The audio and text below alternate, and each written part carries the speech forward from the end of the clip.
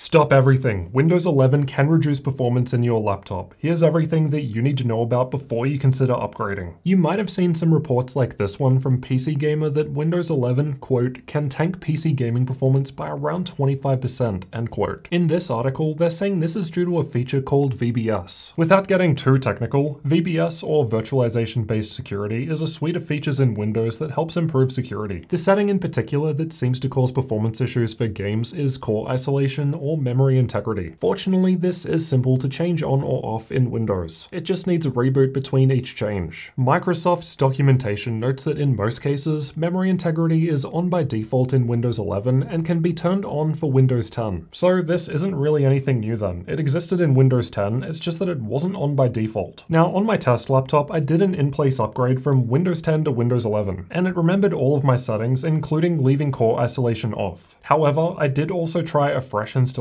with the Windows 11 ISO that I downloaded from Microsoft. And when I installed that on this same laptop, core isolation was on by default. This might also mean that when you buy a brand new Windows 11 laptop, it'll probably have that enabled by default. I haven't yet been sent any laptops that came with Windows 11 out of the box, so I can't verify that just yet. But it does seem pretty likely if it was the default with a fresh install. So if memory integrity / core isolation / VBS is probably going to be on by default, what sort of a performance difference does it make? All of my testing has been done with the Lenovo Legion 5i gaming laptop. Mine has a 6-core Intel i5-11400H processor and Nvidia RTX 3060 graphics. This laptop was sent to me with Windows 10 and was updated with the Windows 11 installation assistant after it officially launched on October 5th. I felt that an in-place upgrade would better represent how most of you are probably going to upgrade your machines. I'm sure a lot of people are going to do a fresh installation with the ISO, but I'm also sure a lot of people are probably just going to do an in-place upgrade of their Windows 10 machine. Now, all games were tested with the same Nvidia driver, version 472.12, which according to Nvidia has official support for both Windows 10 and Windows 11. So with all of that in mind, let's find out what the performance differences are between Windows 10 and Windows 11 in 12 different games. Then after the games, we'll look at things like battery life, temperature differences, and content creator workloads. Let's start out with Microsoft Flight Simulator, as it has some interesting results. Now give me a chance to explain this rainbow mess. The red bars are Windows 10, purple bars are Windows 11 with VBS off, and green bars are Windows 11 with VBS turned on. I've also tested all available setting presets with lowest down the bottom and highest up the top. This was done because generally higher setting presets are more GPU bound, and I was curious how this affected results. Regardless of setting preset, we can see that Windows 10 in the red bars had the highest result, though Windows 11 with VBS also off in the purple bars was extremely close. Windows 11 with VBS enabled in the green bars had the biggest dip, so this security feature is definitely taking off some FPS here. That's not always the case though. Well, it is, but the degree to which performance is lost seems to depend on the game and setting preset. Take Control for instance. With all settings maxed out, we're seeing pretty much the same result regardless of operating system version and whether or not VBS is on or off. They're also fairly similar with medium settings, but then at low, we can see the average FPS starts to deviate, with Windows 10 giving us the best result, Windows 11 with VBS off just behind it, then Windows 11 and VBS on was the lowest. This is a fairly GPU heavy game, so perhaps VBS is making a bigger difference at the lower settings where we're less GPU bound. I've also tested Control, but with both ray tracing set to high and DLSS enabled. This would be fairly GPU dependent now, even at low settings, which is probably why the differences are like 1 to 2 FPS or so regardless of the setting level now, so nothing major at all. This is why I've tested CSGO, as the game is heavily dependent on the processor, and sure enough, this test saw some of the biggest differences out of all 12 games tested. At max settings, the Windows 10 and 11 results with VBS off were basically the same in terms of average frame rate. However, interestingly, the 1% low from Windows 11 had quite a big lead, and this continued at lower setting presets too. With VBS on though, the 1% low from Windows 11 was about the same as Windows 10. However, the average frame rate was negatively affected. With lowest settings, for instance, VBS on is about 15% slower than VBS off in Windows 11. Cyberpunk 2077 had some very interesting results. Between low and ultra setting presets, in general, Windows 10 and 11 were quite close together. Just a 1 FPS difference or less between them, margin of error stuff. And although Windows 11 with VBS on in the green bars was lower, it's probably not enough of a difference in this game that you'd actually notice this when playing the game. But performance is still lower. What I thought was interesting were the ray tracing presets, which I've also tested with DLSS set to quality. The results are kind of all over the place, and much different compared to when I did this with Control earlier. Windows 11 with VBS on is definitely much worse here, while with it off, it was a fair bit ahead of the Windows 10 results. Watch Dogs Legion also had some odd results at ultra settings, to the point where I'm wondering if the Windows 10 result should have been retested. Unfortunately, I didn't pick this above average change-up until I'd already upgraded to Windows 10 though. Ultra settings aside, like most other games, there's still an obvious difference between VBS On and Off, which can be seen by comparing the green and purple bars at each setting level. In general though, Windows 10 in the red bars was ahead of Windows 11, not counting ultra settings, which as mentioned might not be accurate. Red Dead Redemption 2 on the other hand had some fairly minor differences. Basically no change between the three results at the highest ultra setting preset. Then at lower levels we're looking at a 2 to 3 FPS loss with Windows 11 and VBS enabled in the green bars, which was lower than the other results. Not much of a difference, but it's still a measurable decrease in performance. Assassin's Creed Valhalla had small differences too. In general, Windows 10 was ahead of Windows 11 at all but max settings, but it's like a 1 to 2 FPS difference, so really margin of error stuff. Similar deal with Windows 11 and VBS On and Off. Just a 1 to 2 FPS difference, nothing serious in this one either. Fortnite was tested with the exact same replay in all three instances. The differences were very small at max settings, though the gap seems to get wider as we step down to lower setting presets. Generally speaking, Windows 11 with VBS enabled was the worst result, and Windows 10 was always performing better than Windows 11, even with VBS disabled. Rainbow Six Siege was also hitting super high FPS regardless of setting level, but again Windows 11 with VBS enabled in the green bars was consistently lower compared to the other results. But yeah, at above 200 FPS, even for the 1% low at max settings, are you really going to be able to tell the difference? Probably not. I've also got the results from 3 older games here too. I'll just skip through them so we can get into the fun stuff, but feel free to pause the video if you want a closer look at any of these results. These are the differences between all 12 games at the highest setting preset when we're comparing Windows 10 and 11 both with VBS Off. So this was the default after my in-place upgrade as I came from 10 and it kept the original settings of core isolation being off. We're looking at a 0.1% difference on average over 12 games with only extremely minor differences one way or the other. Honestly, pretty much all within margin of error if we're being realistic. A 3% difference in the best case isn't really going to be something you're likely to notice while playing games. I also want to note I used the second highest preset for Watch Dogs here. As mentioned, I'm not certain about the ultra results and couldn't retest. If we instead compare the differences with all settings at minimum, the newer Windows 11 was now behind in most cases, with the biggest outlier being Fortnite down the bottom. The same laptop with Windows 10 was just performing better in most of these games at minimum settings, though again in most cases it's not going to be a noticeable difference. So I think we can say going from Windows 10 to 11 in itself doesn't really affect gaming performance. Of course, assuming core isolation is disabled. Now here's where things get interesting. Things change quite a bit with core isolation enabled in Windows 11. And don't forget, this was the default when I did a fresh Windows 11 install. On average, Windows 11 with core isolation on is now almost 8% slower compared to Windows 10, which by default has core isolation off. I'd say the games that are generally more CPU heavy towards the bottom of the graph are seeing the largest differences. In the case of Microsoft Flight Simulator down the bottom, if you recall, it was around 81 FPS with Windows 11 and VBS on, while Windows 10 was 98 FPS, so a fair difference in that case. If we instead compare Windows 11 against itself with VBS on and off, we can see that VBS on is around 6% slower with all setting presets on lowest. If we instead look at the highest setting presets, then VBS on is about 3.5% slower. So yeah, there's definitely a larger difference with this security option in games at lower settings. The difference is less significant at higher setting presets, presumably because we're more GPU bound. So in general, there's only minor differences between Windows 10 and Windows 11, all things being equal with core isolation off at least. With VBS/core isolation enabled, there was more of a noticeable dip. Honestly, I'd probably expect a similar performance dip in Windows 10 if we manually enabled core isolation as well. But the issue is that Windows 10 didn't have core isolation by default, while Windows 11 seems to. It does depend entirely on the game and setting preset though. In most games, it's probably not going to make that big of a difference, but if you are after max performance at the expense of security, then you might want to consider leaving core isolation disabled. So then, what about performance outside of games? I've got some Cinebench results to get an idea of if processor performance is affected. Now, Cinebench scores generally don't care too much about memory, and given we're changing a setting that deals with memory, that being memory integrity, it's not too surprising that we're not seeing any significant difference. Sure, technically the VBS on result was the lowest, but at just 43 points below the Windows 10 result, it means Windows 10 is only scoring 0.4% higher, well within the margin of error. Adobe Premiere was tested with the Puget Systems benchmark. Windows 10 had the best score, though while Windows 11 with VBS off was slightly lower, this is well within the margin of error for this test. However, VBS on was notably lower compared comparatively. It's a similar deal in Adobe Photoshop, pretty much the same scores between Windows 10 and 11 with VBS Off, while VBS On in Windows 11 was lower, and again it's pretty similar in DaVinci Resolve as well. Puget Systems, the guys who make these benchmarks, came to a similar conclusion too, noting that the Adobe applications don't yet have official Windows 11 support, so due to this alone they recommend holding off on upgrading at this time as this could result in other instability issues, not just lower performance. I've also compared temperatures while under heavy combined CPU plus GPU stress test. There wasn't really a noteworthy difference, 1 degree or so is margin of error stuff. Likewise, the clock speeds that were being hit were also pretty much the same regardless of operating system, and this is because for the most part the power levels the CPU and GPU were running at were quite similar too. I wasn't expecting to see any temperature differences because things like CPU and GPU power limits are generally defined by the OEM. That type of thing just doesn't change with an operating system upgrade, and as we've seen, that does indeed appear to be the case here. I wasn't seeing a practical difference in battery life. Windows 11 was lasting 3 minutes longer, but again, like a lot of the tests, that's honestly within margin of error given both are around 5.5 hours. According to Microsoft, Windows 11 does apparently introduce some battery improvements for laptops, and while I didn't happen to see any differences in my video playback test on this laptop, Matthew Moniz has tested both an Intel and AMD laptop in the PC Mark battery test and found that Windows 11 was performing a fair bit worse. Now, I've only tested one configuration of laptop here. Considering that there seems to be a larger performance difference in games at lower setting levels, it might make sense that laptops that have lower specs could also see similar differences. Say if you have a lower tier GTX 1650 graphics or something. Perhaps in many games you won't be able to run at those high setting presets. While I haven't explicitly tested a laptop with lower specs than this, it would make sense that with lower spec hardware you have to run at lower settings. And yeah, as we did see, VBS On did make more of a difference there. All of my testing has been done with an Intel based system. AMD have noted that their Ryzen processors may have reduced performance in certain applications when running Windows 11, and they explicitly state that 10 to 15% performance loss is possible in esports games. This page also notes that both problems will be resolved later this month with updates. So as this is going to be fixed soon anyway, I haven't spent multiple days doing all the retesting on a Ryzen laptop as well. Basically just be aware that if you do have an AMD based laptop, until those updates come out, you might see even worse performance compared to what I've shown here with Windows 11 on Intel. Now, something that Windows 11 will actually be required for is direct storage. With an NVMe SSD, Windows 11 will be able to load game assets straight to the GPU without loading up the CPU. So basically faster game load times and more performance as the CPU is more available. As far as I'm aware, this isn't yet implemented in any current games, and support will also depend on the game. But it absolutely sounds like a cool feature that I can't wait to test out. And Windows 11 also has some other improvements like Auto HDR, which should help improve the HDR experience in gaming. So yeah, Windows 11 certainly sounds promising with those upcoming features, but right now, a few days after the official launch, I'd probably hold off a bit before upgrading. So then, will I be upgrading to Windows 11? I can't do it even if I wanted to, because the CPU in my main desktop PC is Zen 1 based, which isn't currently officially supported by Windows 11, and that's because I've got the Threadripper 1950X. For now, I'm waiting to see what Zen 3 Threadripper brings to the table, and when I eventually upgrade my whole PC, I'll probably go to Windows 11 at the same time, but that's not likely to be until later this year or early next year. Even if I did have newer hardware that could run Windows 11 right now, personally I'd hold off and wait. My impressions of Windows 11 are that it's the same as Windows 10 in a lot of ways, just with a fresh coat of paint, and it's a combination of both minor bugs that I've found while testing and those performance issues that would hold me back from upgrading. Those just aren't the type of problems that I want to deal with on a production system that I'm using every day. Stability and to a lesser extent performance are far more important to me personally than having the latest features, and I probably won't be swapping all of my laptop testing from Windows 10 to 11 until maybe early next year, but we'll see. I just want to be sure that the majority of issues are resolved first. I do always try to specify the version of Windows in use in my testing, so just keep an eye out in the review videos. Even when I do eventually make the transition over to Windows 11 for all of my benchmarking, I'll probably be doing it with core isolation disabled. I don't know though, I need to have a bit more of a think about it, because with it enabled on the one hand, you're getting worse performance than what we had available in Windows 10, but then on the other hand, if it's going to be on by default in Windows 11, then doesn't it make sense to test what most people would have? I'm not sure, but it's a tough question that I need more time to think about. So with all of that in mind, let me know if you'll be changing to Windows 11, staying on Windows 10, or changing to Linux. Make sure you're subscribed to the channel for future laptop content like this. Come and join me and the community in Discord and get behind the scenes videos by supporting the channel on Patreon. Otherwise, for now, you can check out one of my other laptop videos over here next. I'll see you in one of those.